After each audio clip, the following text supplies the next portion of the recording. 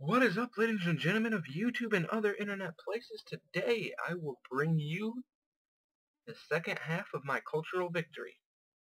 Alright, so, if you guys don't remember what happened last time, I was just finishing up my, just starting up my monument on my second city, and working on my burial tomb in my primary city. So we got, we're creating 19 culture per turn right now. That is pretty low for what we're going to be, for what we want to be, getting here. So, we need to step up our game.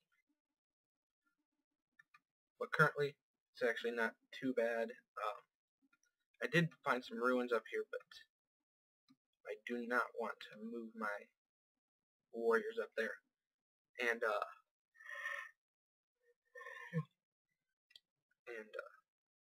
I'll just leave it for now. That's what I was talking about when I said power level. See, every time they attack me, I'm just getting XP. So it's pretty awesome. Don't care, city-states. Like, doing missions for city-states is only good in Brave New World endgame, because I think that might be the only way that I've won Brave New World. I might have won one domination victory, but most of them have all been diplomatic victories, because all you have to do to win is, like, it turned, like, 2025-ish, somewhere in there. All you have to do is,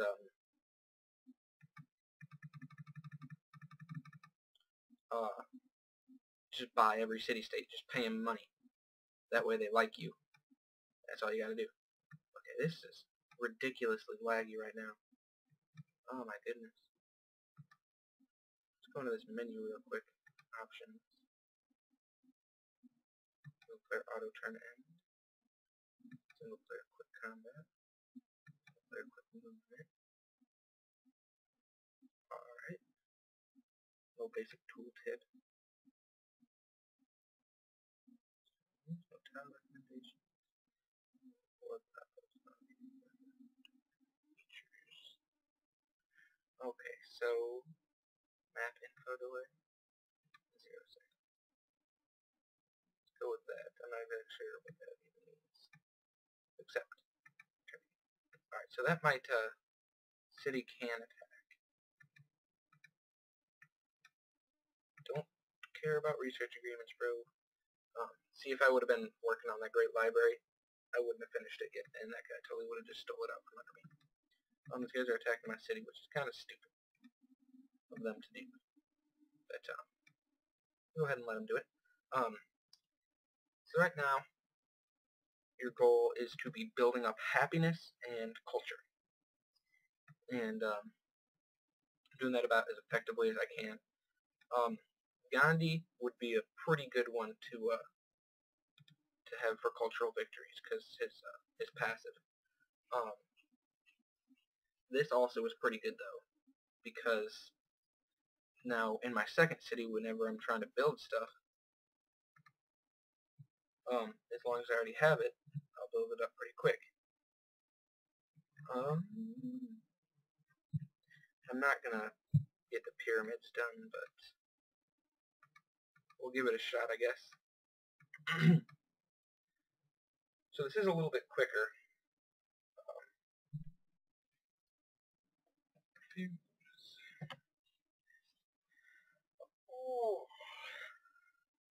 So we're around in turn 60 here. We're getting, excuse me, we're getting a little bit more culture per turn here than we were about 10 turns ago. We've gone up a couple. Alright, now here is where it's going to get really important what you are going to want to do. So, you're going to want to grab legalism, because it's going to give you monarchy. And that's +1 gold and -1 unhappiness for every 2 citizens in the capital, which is phenomenal. Right now it's only -3 unhappiness. And what you want to do, basically, at this point, is build your capital. You want your population to skyrocket. And there's two reasons you want this. Colossus would be good if your first city started next to the water. But the reason that it's good to expand this city extremely quickly is because our next social policy that we're adopting is going to be quite, it's going to take away 3 happinesses, which are going to give me like when I get there, probably about 4 or, 2 culture, 2 or 3 culture.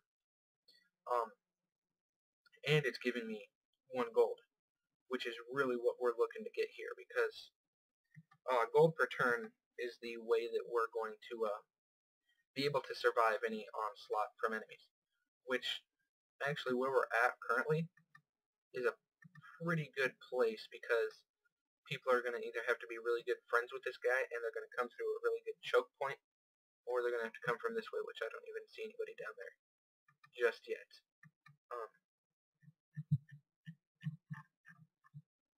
Alright, cool.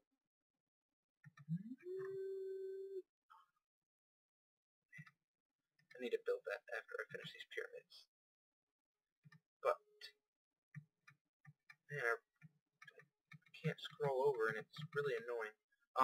Give me a second. I am going to go turn on my light.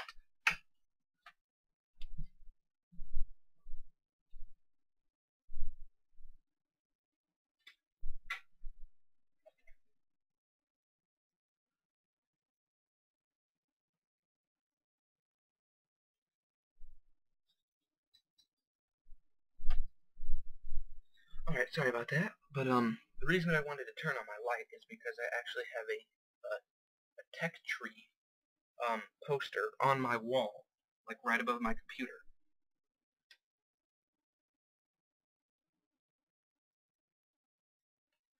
Alright, so I think I know which way I want to be heading. I think I want to head down the sailing tree.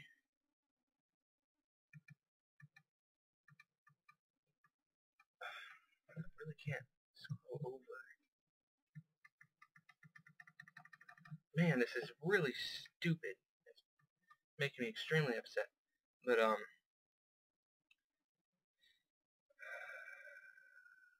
want to grab construction. That's going to give me the options to make Colosseums. Colosseums will give me happiness, and happiness gives me culture, as you guys know. So, that's what I'm wanting to do there. I totally wanted to attack with that guy, but apparently that's not what we're going to do. Because the auto turn kind of screwed me over on that one. But most of the time it's been reasonably helpful. So, we're going to want to grab the monastery, because that will give me 6 culture, because I have 3 sets of incense. Incense, not incests. I don't have 3 sets of incests. We're about to finish up construction here, and I got 4 turns until my golden thingy is done. I'm going to want to grab iron working here. Sure, let's work together, Japan. Go kill that Solomon guy, that way I can get my unit. Japan is the best for domination victories in regular Civ, because their units always fight at full combat strength even when they're low health. Alright, so we're getting closer to 5 turns until we can get our next policy, and by the time we adopt our next policy, we're really going to be cranking out some good culture here. So this city doesn't have very much protection, so we just want to go with the Colosseum for now. Choose research, metal casting. Solomon has declared war on blah blah blah blah. No longer need you. Memphis has grown. Cool. I don't care about city-states. I don't know if you can disable that or not, but I want to. Choose production.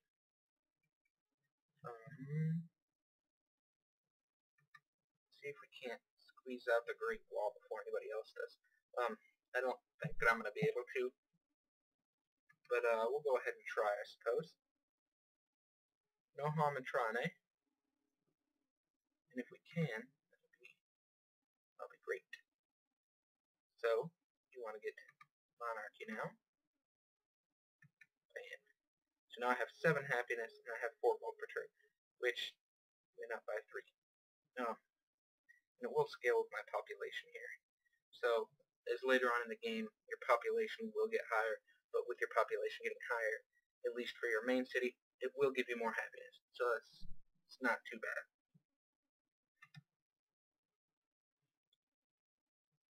So we're still kind of focusing on food here in our main city, and we're going to want to go ahead and maybe change that a little bit here. Actually, no. Perfect on how it is right now, actually. But here when we're actually, yeah, we do want to change that.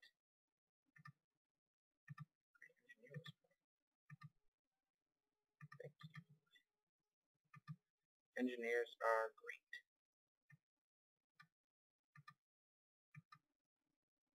I want to switch that guy over to there, that guy over to there. We'll leave that one there. We need the 2 food from that. Alright. So we're going to leave that guy there for now. Production on this. Ooh, we have not gotten to the circus yet. I don't think I'll be able to get the national epic, but some cultures are actually really slow in stuff that they do. So I might be able to get that. Thank you. And it's really annoying with those advisors keep telling me shit that I already know. City state message, don't care. Alright, so we got one more turn, and we will have finished the Great Wall, which I actually didn't think we were going to get. Great Wall is pretty good for culture. Gives me 3 per turn. Don't really care about the whole movement inside of my terrain is reduced thing. Let's build that. I'm building this. It only gives me 1 culture per turn, but that's not why I'm building it. I'm building it because of Fuse. Get over it. Just because I'm a friend with you doesn't mean I'm going to give you a bunch of free shit. Go ahead and speed production. Forgot to do that last turn. That kind of sucks. But go ahead and grab sailing. I'm going to take a couple turns here. Can't remember exactly what I was saying. Great person. That's exactly what I'm looking for.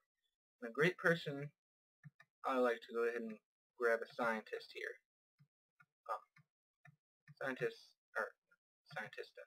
Artists. Artists are good when you're trying to go for a cultural victory.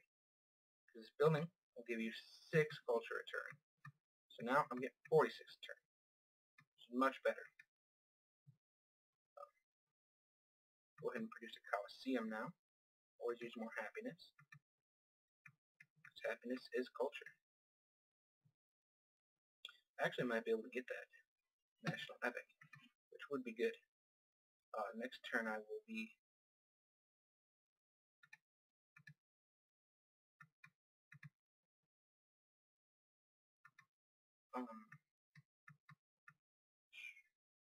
a new policy. Couldn't think of what I wanted to say there for a minute.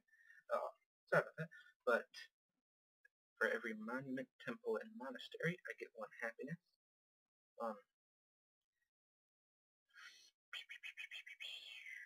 Each city you found will increase the culture cost of policies by 33% less than normal.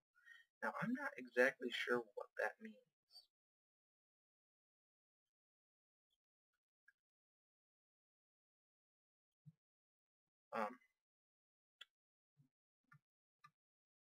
Because right now, it's taken 475.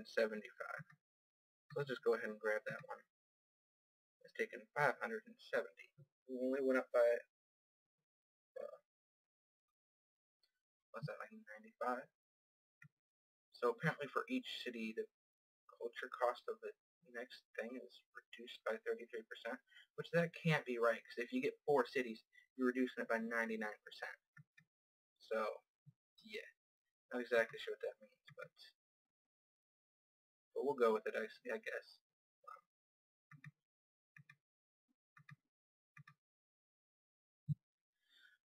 So we're about to finish up our Coliseum here.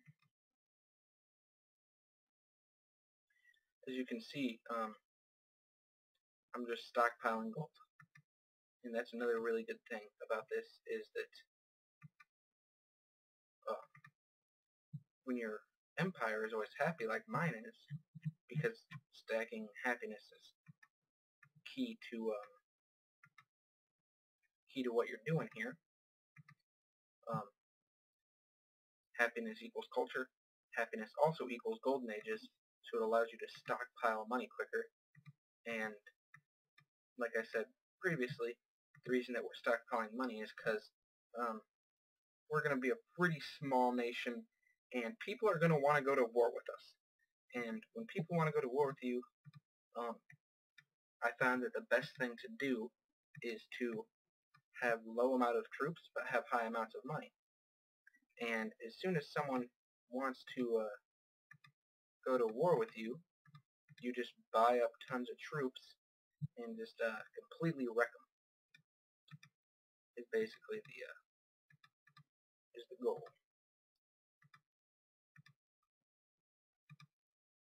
And you wait until they're attacking you, and then you go ahead and just buy as many units as you can, and then you upgrade all your current units. So one thing you'll see me do here is you'll actually see me not upgrade this axeman for as long as I can, because if I keep an axeman, people are going to think that I'm still really weak. So they'll try to come take me over. When they try to come take me over, basically I'll beat the shit out of them, and they'll get free gold because they'll need to sign a peace treaty with me. That's basically the plan on that, on the war front.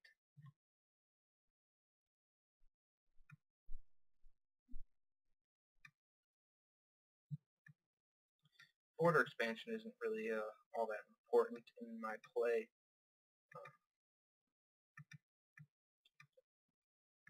Because we don't rapidly expand, so it's not that big of a deal. We want to grab currency now. For obvious reasons, like I was just saying, we're trying to stockpile money here. 2 turns, we actually might get the Colossus too, which would be kind of funny. Alright, so now you're going to want to move more down the Piety tree. So basically what we're trying to do here is we're trying to get 5 of these trees right there completely full of stuffs. There's a better word than that. Just give me a second here. Trying to do something.